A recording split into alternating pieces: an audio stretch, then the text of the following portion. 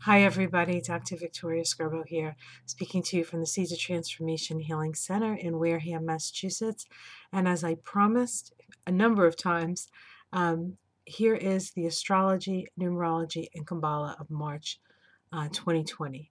Now, I'm going to do this in little sort of separate parts because there's so much going on. So we'll talk about one thing at a time. So, as always, when we start the month, we look for the monthly vibration. What's the sort of overall monthly vibration? And we get that by adding the month, the number of the month, which in this case, it's March, and it's a 3. Now, this is sort of a great way to sort of play with the energy, especially for those of you who like to follow me, like to follow my tarot readings.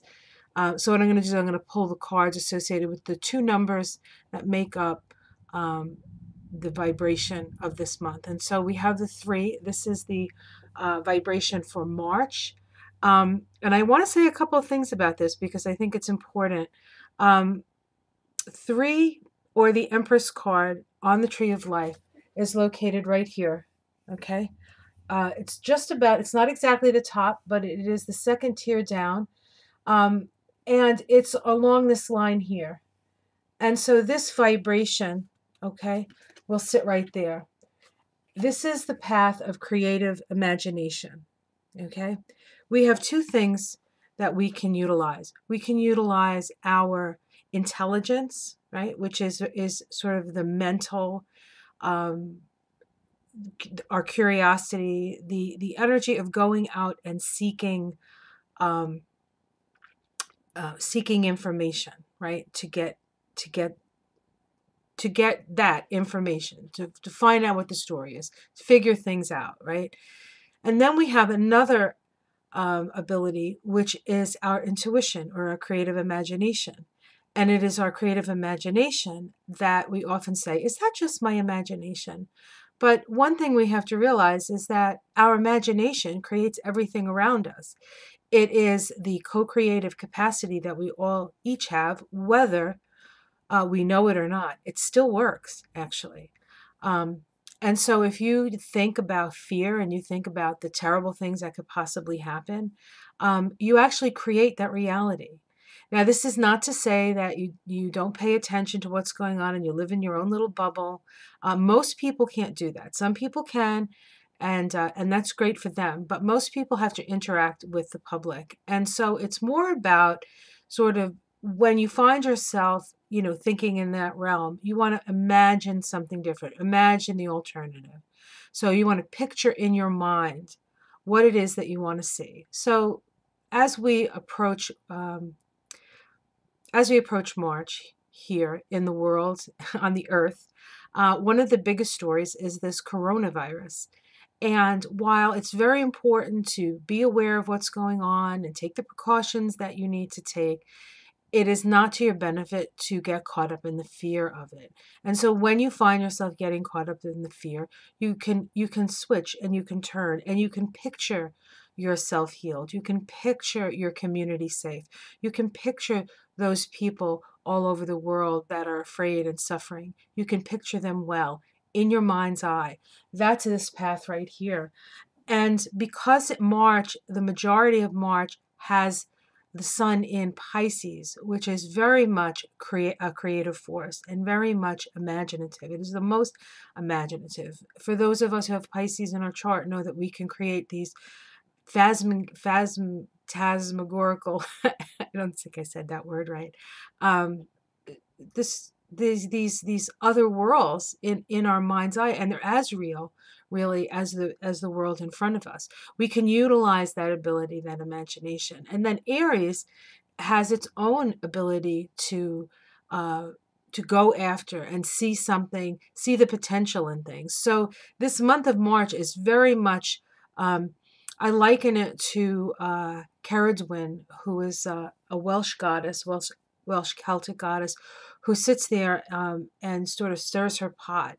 And in her pot, she puts all these magical potions and herbs and different things. And within the pot, she looks, it's like the universe.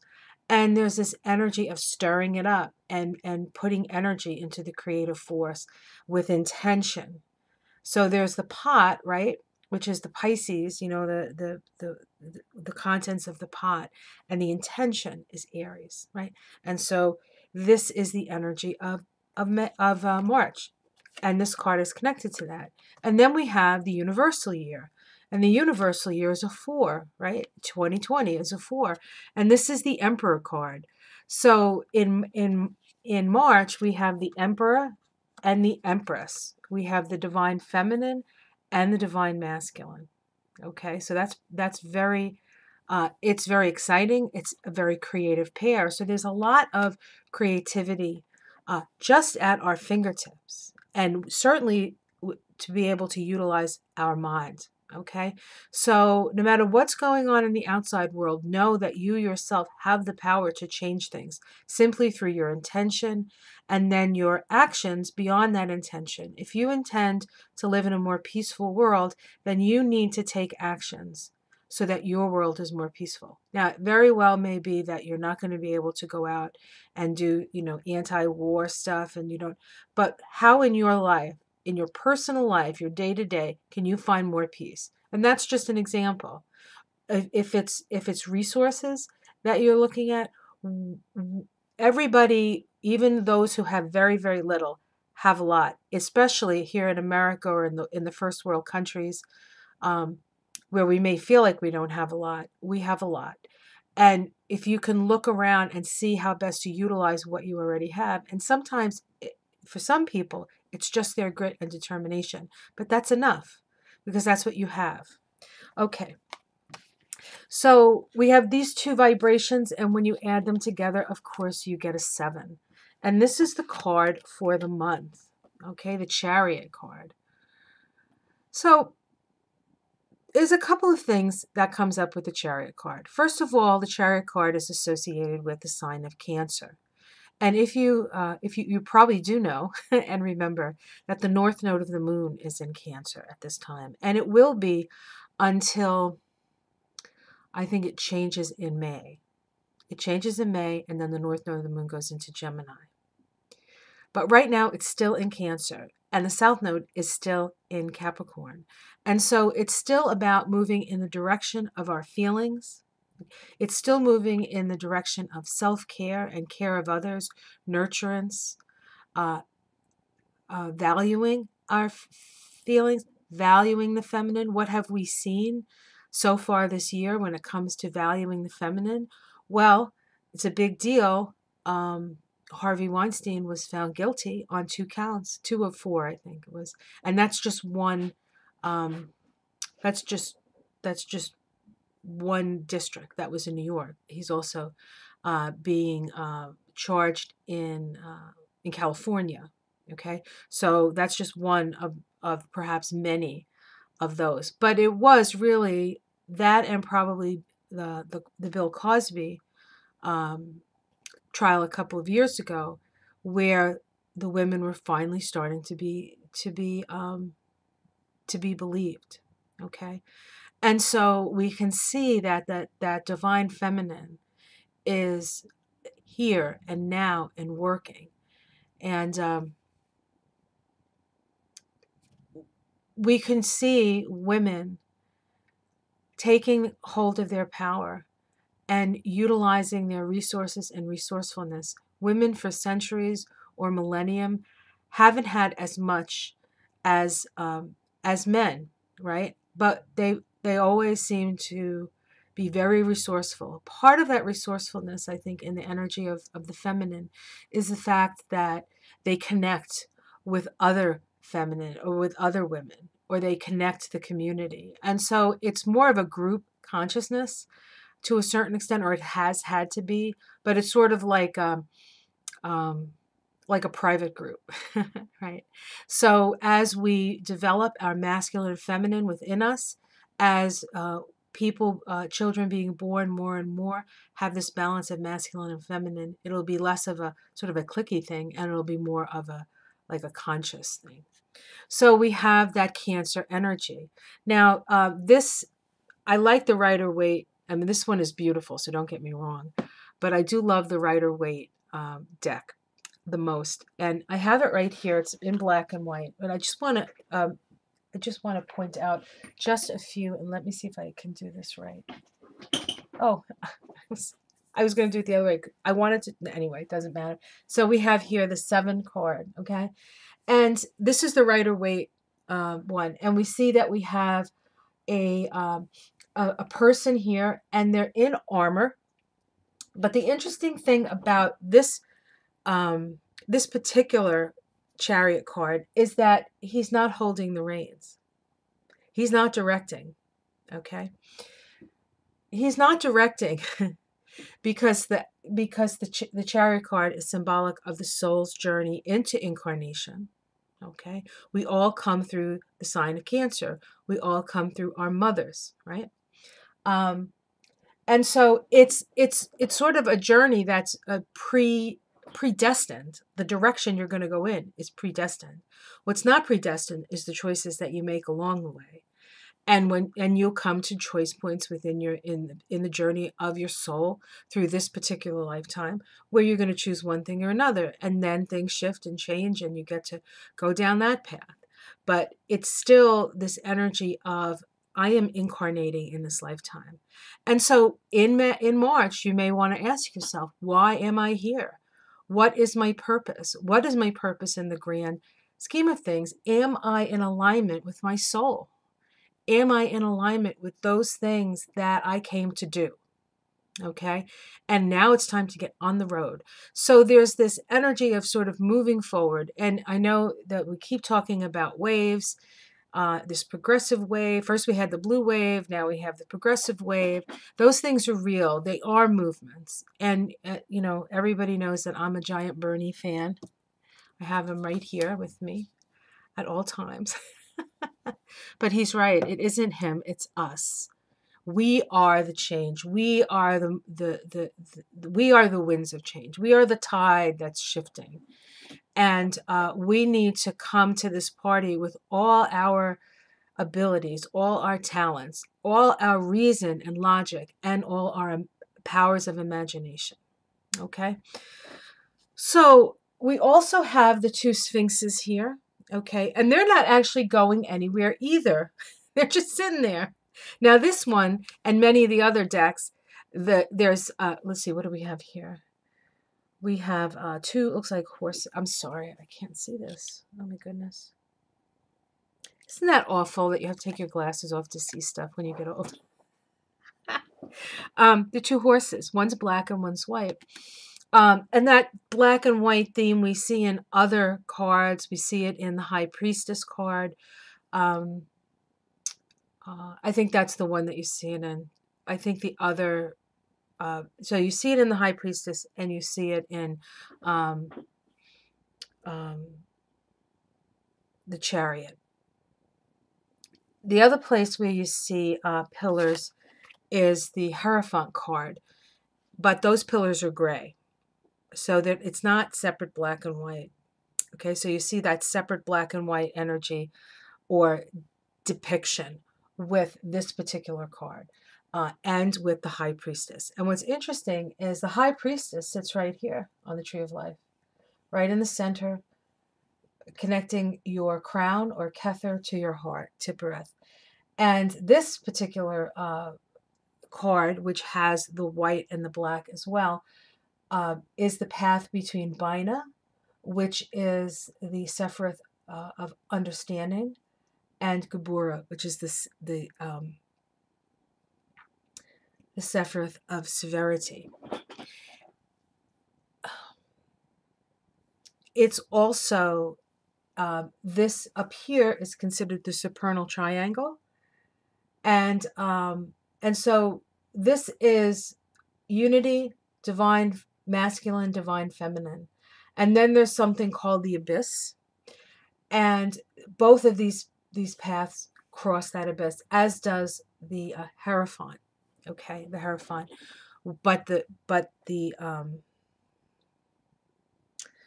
in the cards, the pillars are gray and not black and white. So there's a blending in the Hierophant that you don't see in this card and in That's a little more card information than probably you need, but I just go where my mind takes me.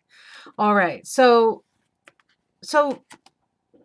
this is our opportunity, this energy in this month, to access our own divine masculine nature, our own divine feminine nature, and to take the path of the soul. In this card, we also see that he has little moons on his shoulders, symbolic of the idea that that this is Cancer, Cancer the crab ruled by the moon. Okay, he has a hoopah. Is that what they call it? A hoopah above his head with all these stars on it. You know, it's like the it's like the universe behind him, right? And not in this deck, but I think it's in the Thoth deck. On his breastplate, he has a square on his breastplate here. Square symbolizes manifested reality. The four is the salt of the earth, right? It's construction, it's manifestation, and so he has that on his chest. But in the Thoth deck, which unfortunately I don't have a picture of, there's actually a wheel, and it's the energy of the soul, sort of like a chakra wheel, right? So the soul comes into the personality, into the body, into the ego, in order to express its specific purpose. So these are all the kind of things that we have an opportunity to connect to in March. Of course, we have opportunities to connect to this all the time.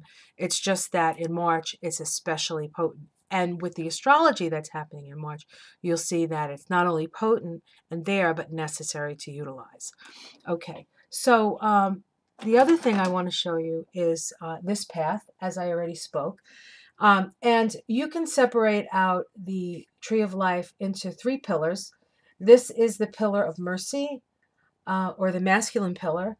This is the pillar, the middle pillar, or the pillar of transformation. It has the energy of where the masculine and feminine are equal. Androgyny, sorry. So there's androgyny here. And then we have the pillar of severity, which is associated with the feminine. This is the pillar of the past, this is the pillar of the present, and this is the pillar of the future. And so an eye to the future, okay? I know that, you know, many metaphysical people say, you're in all your powers in the present moment. What you do in this moment is good, and that is true. But today, or this month, we're required to stay in the moment, because that's important. Because we have no power, but in the present moment, with an eye to the future, with a vision for the future. Okay, either with a vision for the future, or with an ability to open up to our own souls and let our souls unfold our future before us, and let our heart and our feelings, Cancer, move us in the direction. If it feels good, this is an example I want to use, and of course you guys might get tired of me using Bernie Sanders examples, but it's sort of my wheelhouse, and I think they really work well. Bernie Sanders, at the root of his campaign and his movement is taking care of one another. It's love and compassion. And how many of us would just love to go into that, like that world of love and compassion? We all, I mean, unless you're severely wounded and feel like you don't deserve love and compassion, you will push that away. But well, I think most of my watchers here or subscribers want to go in that direction of peace and love and compassion and taking care of one another. And they tell us that we can't do it, that it's too pie in the sky, that's not the way the world works, blah, blah, blah, blah, blah. Well, we get to decide how the world works because we co-create it. And so it's important to go with your heart. If Bernie Sanders' message makes you feel good in your heart, you go with that. If Joe Biden's message makes you feel good in your heart, you go with that. It's no choice is wrong. And not even those people who look into their heart and want to go with Trump. It's not wrong for them. It's their journey, and we can't judge. Okay? Because at some point, we're all going to come realize that we are all part of this wave. And there'll be those people who are up front. And those people up front, just like anytime you're on a wave of something, the people up front generally get battered more than the people in the back. And then everybody else sort of gets drug along eventually. So we're all going to get there, folks. We're all going to get there. Okay. So one thing I want to mention about this is that so the path that the chariot is on connects Bina, the divine feminine, understanding, Bina means understanding, with Gebura, which is severity, and is associated with the planet Mars. This is Saturn and Mars. So if we have to look to see if anything is happening with Saturn and Mars, because that's going to be important. Well, Mars is in Capricorn. I think all of March. I think we'll get to it. I can't remember everything. Oh no, it goes into Aquarius because of this. All right, so mostly in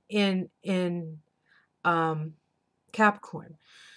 So that's important because we have the South Node in Capricorn, we have Jupiter in Capricorn, we have Pallas Athena, the goddess that deals with government and, is it working for the people and social justice.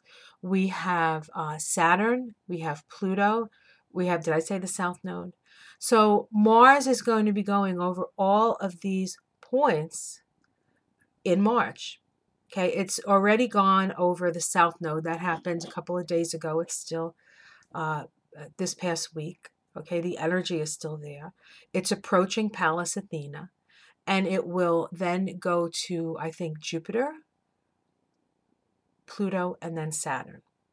Okay, through this month. All of that energy, all of that Capricorn energy was the energy that was most prominent in January. So things that happened in January, we will revisit them. Excuse me, but it'll be on a different level because we're further along. We have a little bit more information.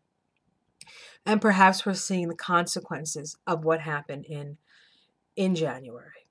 All right. So as Mars moves through all of that Capricorn energy, it's going to activate all of those planets, and we're going to see stuff. And because it's on the side of the South Node, there's going to be a lot of stuff from the past that's coming up, okay, that gets energized. And then we have to look at Saturn, because Saturn is these are the two planets getting activated through the Tree of Life, okay? And Saturn is in Capricorn, but it shifts into Aquarius later in the month. Now it moves into Aquarius and it stays there for a little while, but then eventually it goes back to Capricorn to sort of tie things up. That like little flurry into Aquarius of Saturn gives us an idea of a possible future for ourselves. And of course it's Aquarius, so it's a little bit more Aquarian. It's less about the ambition of Capricorn and more about working for the common good. Okay, but then it does go back into Capricorn because there are things that still have to be resolved in Capricorn. On the 31st, I'm telling you, the universe has a great, sense of timing, I guess. At least I think so. On the 31st, the last day, Saturn makes a conjunction to Mars at 1 degree of Aquarius. Why is that important? Okay, first of all, that starts a 2-year synodal cycle between Saturn and Mars. Okay, 2 years. Saturn is seeding Mars. Saturn is structure. Saturn is ambition. Saturn is the rules. Okay, now Mars comes along and activates Saturn and then moves past Saturn and takes that energy, whatever that seed was, it takes that energy and it moves it forward. And in a 2-year period, it comes around again. So it has an opportunity to express itself. Mars is expression through action.